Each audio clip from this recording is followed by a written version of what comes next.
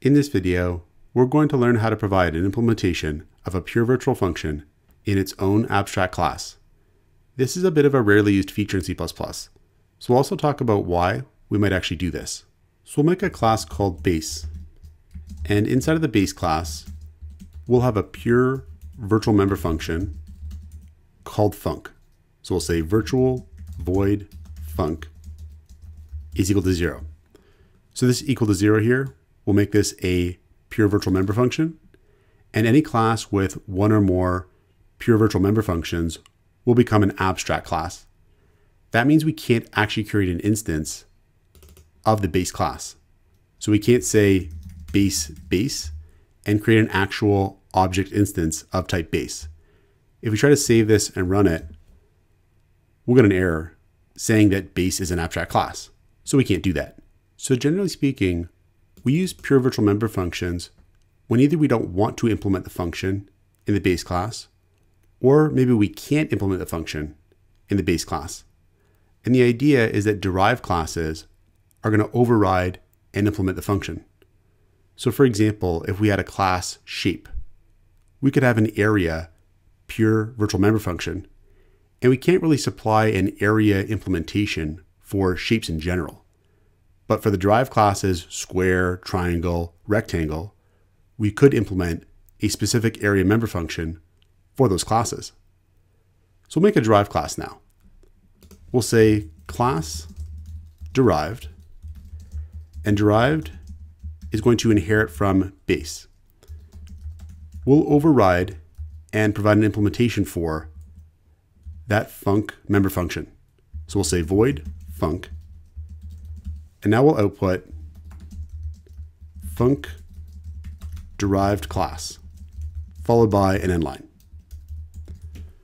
So now we actually can create instances of derived.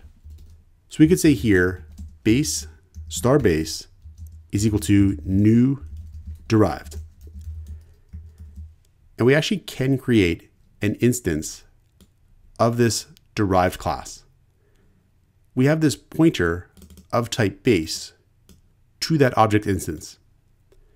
Now, if we used that pointer to call the func member function, we're going to get this implementation of the member function in the derived class being called right here, because we have this virtual keyword here. And the virtual keyword enables what's called dynamic binding or runtime polymorphism, where at runtime, the decision to call this func member function defined inside the derived class is made. So if we save and run our program here, we'll get func derived class in the output. And that's because this func member function defined inside a derived class is what gets called here due to runtime polymorphism. So with a pure virtual member function, we actually can supply an implementation of that function in its own abstract class. And that's kind of unusual because really, typically speaking, the whole point of using a pure virtual member function is that we don't do that. We're leaving it to the derived classes to implement that function. But we can do it. We could say void base : func. And here we can supply an implementation of it. So we'll say cout, and then func base class, followed by an end line. And that's it. We've actually implemented the function now. Now, as of now, it has no effect on how the program runs. We can't really call the function by using a base class object instance either, because we can't create an instance of the base class. But we can call this function, perhaps maybe in the derived class. So in the derived class here, we could say base : func. So here we're calling the base class's func implementation in the derived class's func implementation.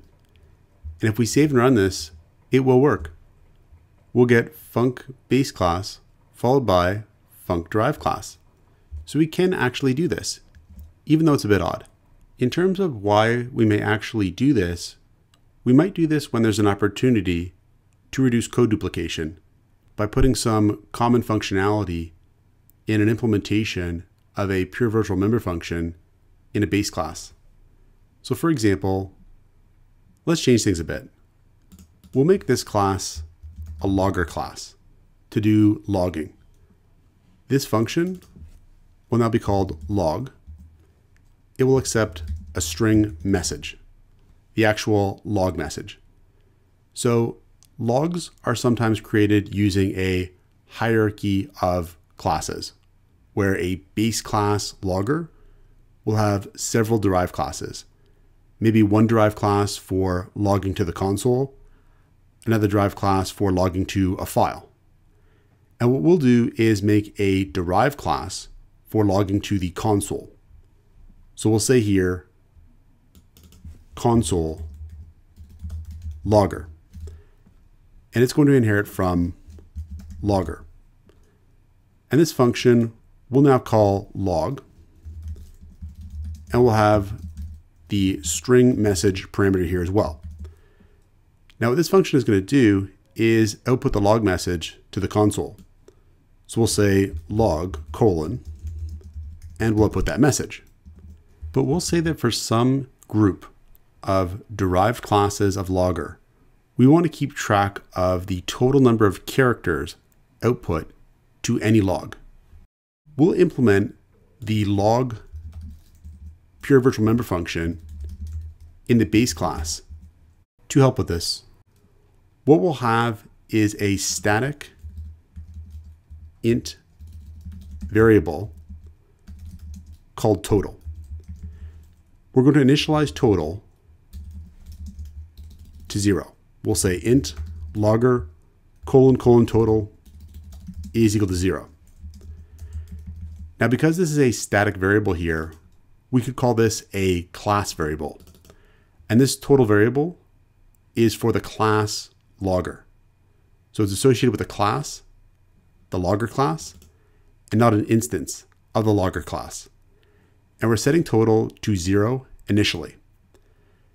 Now what we'll do in the base class here is increment total by the size of the log message. So we'll say total plus equals message.length. So now in our base class logger, we've implemented the pure virtual member function log, and it's going to increment the class variable total by the message length. Now some of our derived classes log member functions can take advantage of this implementation.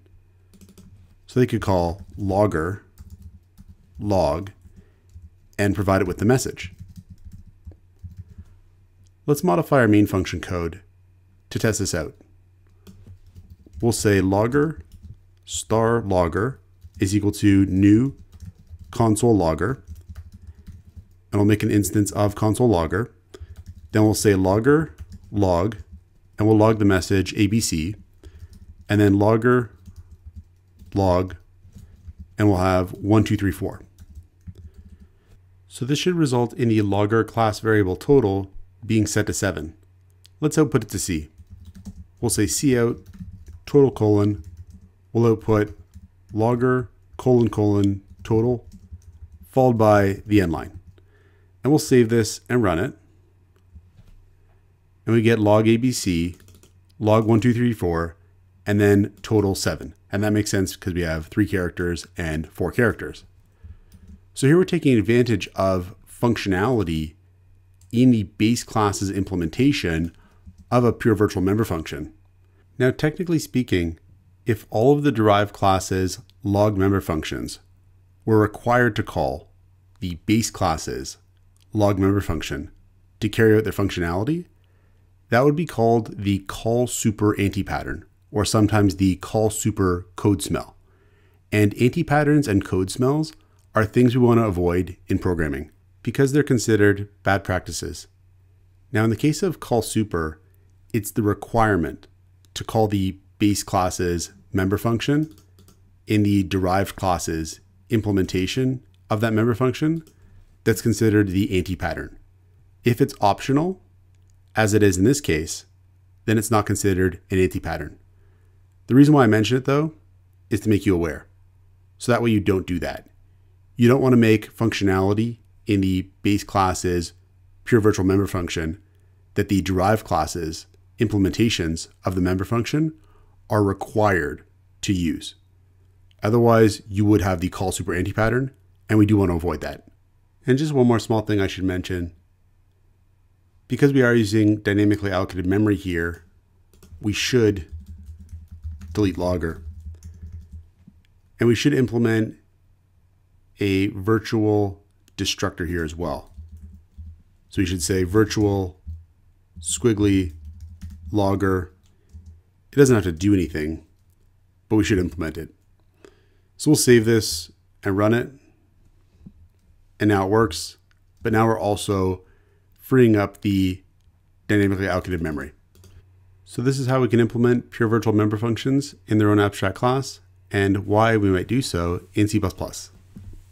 Check out portfoliocourses.com, where we'll help you build a portfolio that will impress employers.